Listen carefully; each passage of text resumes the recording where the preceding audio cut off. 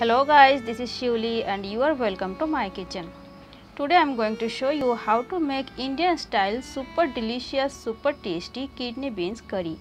It's very delicious to eat and very easy to make. So let's see the recipe. I took 1.5 cup of kidney beans and soaked them overnight, and in the morning I have washed them properly, and after that now we have to pressure cook them. So I have taken a pressure cooker and added the kidney beans into the pressure cooker. Now we have to add water to pressure cook them. We actually don't need so much water for this process. We just need the kidney beans to be soaked in the water very nicely. And now I am adding some salt. After that I will cover the pressure cooker and cook the kidney beans for 18 to 20 minutes on medium heat. And now our kidney beans are ready. I will show you while I am checking. You can see friends, the kidney beans are very soft to look at. They are very soft and fully cooked. Now I am checking. They are actually very hot. So you can see friends that the kidney beans are very soft. I cooked them for 20 minutes so that they can be very soft and our gravy can be thick. So now we'll keep it aside and let's go for the spices. I have taken 1 big size tomato and 2 small size garlics and some dry ginger. If you are taking fresh ginger, then you may take 1 inch of ginger. I didn't have the fresh ginger, so I have taken the dry ginger. Now we have to blend them all together properly and make a smooth paste. You can see friends that I have made a smooth paste. Let's keep it aside and go for the main process. I have put a pan on the induction as you can see, and of course turned the heat on. Now I am adding 2 spoons of cooking oil. Let the oil heat well, and after that we will add half teaspoon of cumin seeds and half teaspoon of mustard seeds. We have to let all the cumin seeds and mustard seeds crackle well, and after that we have to add onion here.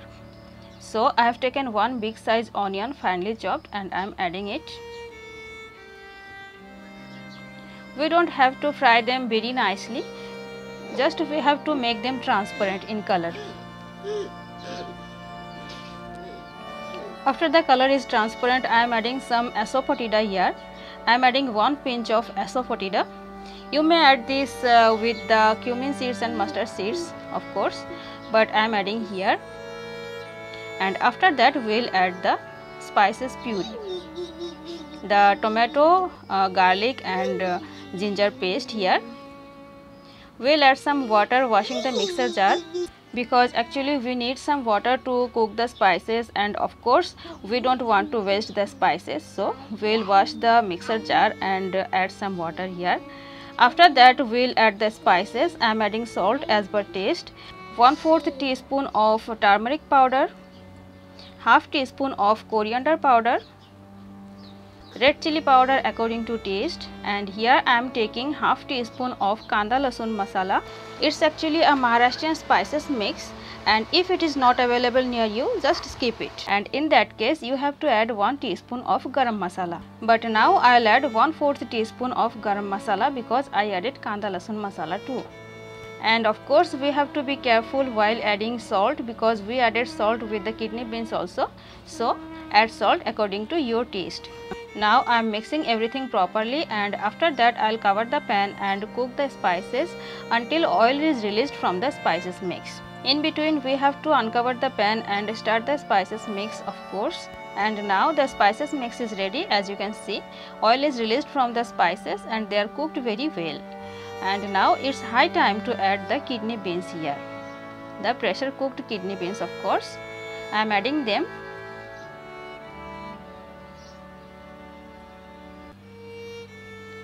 I'll add the rest water of the pressure cooker, and after that I'll add some extra water for gravy. Add water according to your wish, your choice, because it actually depends on the gravy consistency you want. So add water according to your choice. We have not to cook the curry for a long time, so don't add so much extra water, because the kidney beans are already cooked and the spices are cooked also. So we have to boil them for 2 to 3 minutes only. So we don't need to add so much extra water. I am adding a little more water here, and after that I will cover the pan and let it boil. I am mixing the curry properly, and after that let's cover the pan and wait for the curry starts to boil. It's okay. Let's cover. Now the curry is boiling very nicely, as you can see, and now it's time to add some roasted peanut powder. It's not necessary, but actually I love the taste and the flavor of roasted peanut powder, so I am adding some. I'll add 2 to 3 teaspoons of roasted peanut powder. I simply roasted the peanuts, and after cooling them down I made a coarse powder in the mixer grinder. I am adding 2 to 3 teaspoons of the peanut powder. After that I'll mix it properly, and I'll let the curry boil for 2 to 3 minutes on medium heat.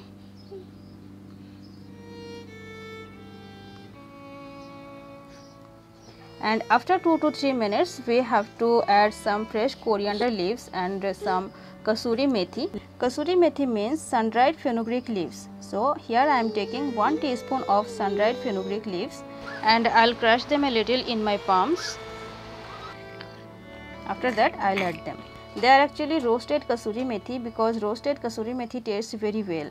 So I roasted them a little, and after that I have added them. And add some fresh coriander leaves if available. I don't have them, so I am skipping them. And at the end of the process I want to add some sugar here. I want to add 1/4 teaspoon of sugar with this curry.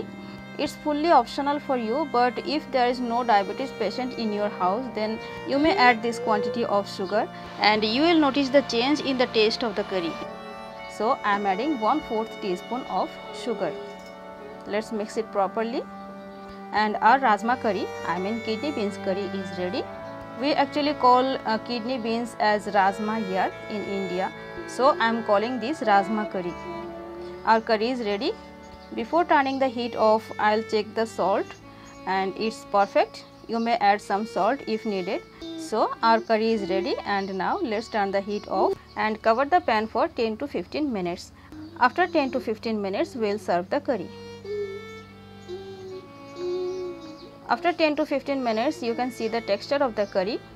It's very delicious to look at, and the gravy is very nicely thick.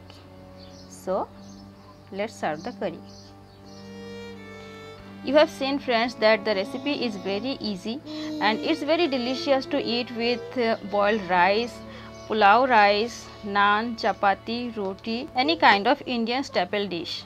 So try this simple recipe at home, and don't forget to let me know about your experience. Hit the like button if you really liked the video, and please don't forget to subscribe to my channel.